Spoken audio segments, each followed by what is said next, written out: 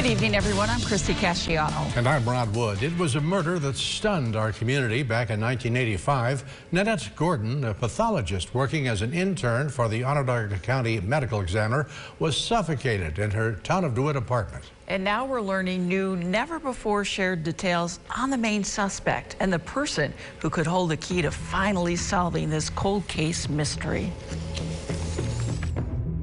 Dr. Nanette Gordon, just 30 years old, passionate about life, driven when it came to her job. I actually knew Nanette Gordon. She was a forensic pathologist and had done some work at our local medical examiner's office. And she was, by all accounts, going to be a rising star. But in August of 1985, someone took all of that away. But who? The doors to Gordon's DeWitt apartment on Croydon Lane were locked. No signs of forced entry. Only one small sign someone was in her apartment, a plant knocked over in her bedroom. Investigators were convinced someone had manipulated the scene. She was laid out perfectly on her back, arms at her side,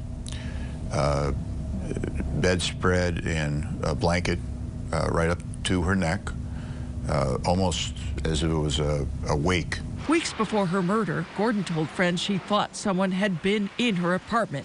She found things like her underwear disturbed. Attention focused on a man who lived in the same building. He was never publicly identified, but Fitzpatrick says he did maintenance work and had a key to the apartment. The man denied knowing or hearing anything, but his mother, who lived with him, gave an entirely different account of what she heard the night of the murder. She clearly heard Nanette, in my judgment, being murdered.